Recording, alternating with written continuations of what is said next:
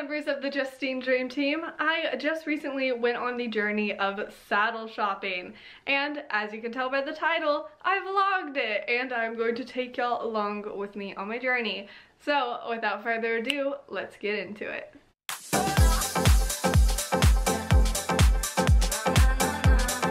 To start off the story of why I needed a new saddle in the first place is because I had a Pessoa XCH. It was my first saddle that I ever bought, and I used it with Charlotte. And then I also used it at the very beginning whenever I got Holly, and she was much skinnier and more petite. But for some reason, I guess when she started to gain weight, it did not fit anymore and it started to slide. When we were turning, it would like slide to the outside. And then when we were cantering, it just would not be the best thing. And so I had to start my saddle journey of finding a fitting saddle. I started off by taking 2 saddles on trial from my local tack shop. The first one was a no-name saddle brand, and then the other one was a Bates.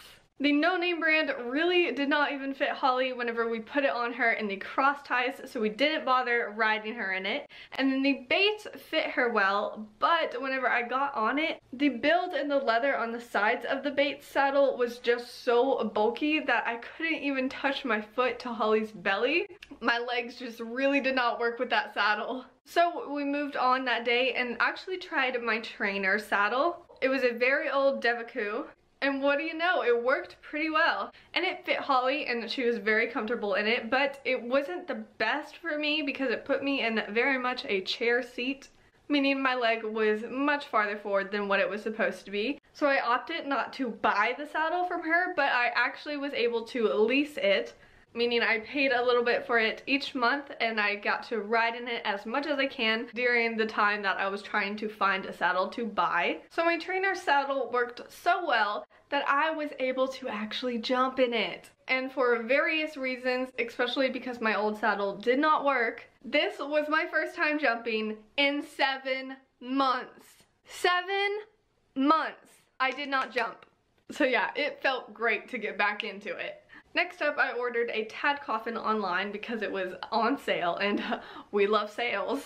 Now, I really loved the squishy panels. It felt like it would be very comfortable on Holly's back, but she just didn't go around in it as well as I hoped, and it also put me in a chair seat. Overall, it just didn't work out the best for us, especially for the price, so I sent that baby back. And then I had a CWD representative come out and let me try some of their demo saddles. I really liked one of them. It was the Mademoiselle, I believe. Holly went around beautifully in it. I could tell she was very comfortable. And it just so happens that that exact demo saddle that I was sitting in and trying was gonna be for sale in like a week. And since it was a demo saddle, it was gonna be on sale for a cheaper price.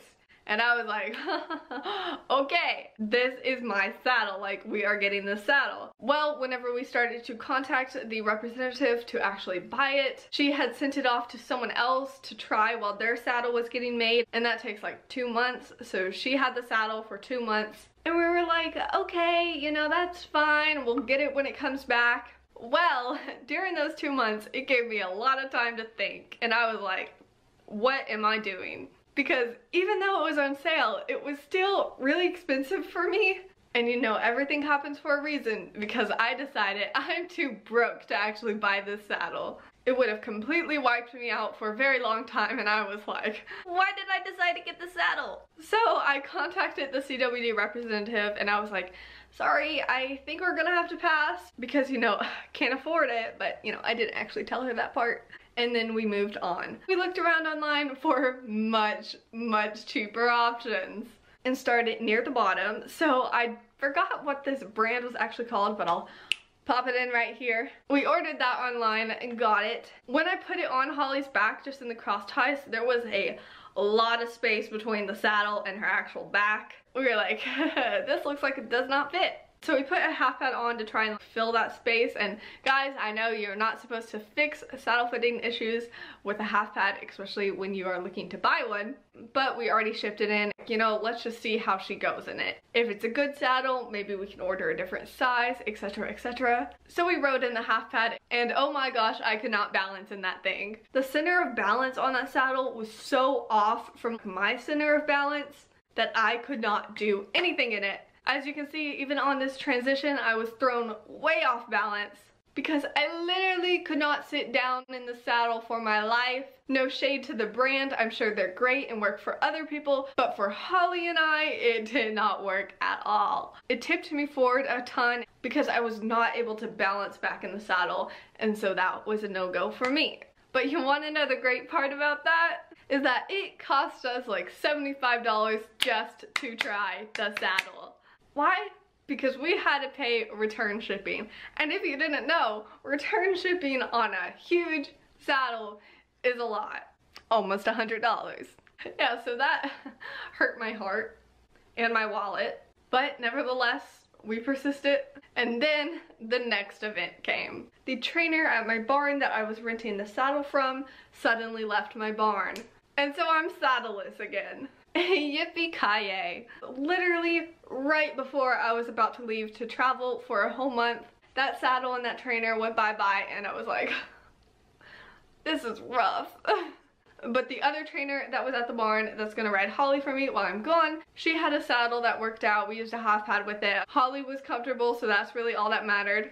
And then I returned, and we still have the dilemma of what the heck am I gonna ride in? I guess my only option is to try my old Pessoa, because trotting's better than doing nothing. So I threw that bad boy on her, and for some reason, for some magical, mystical reason, it worked.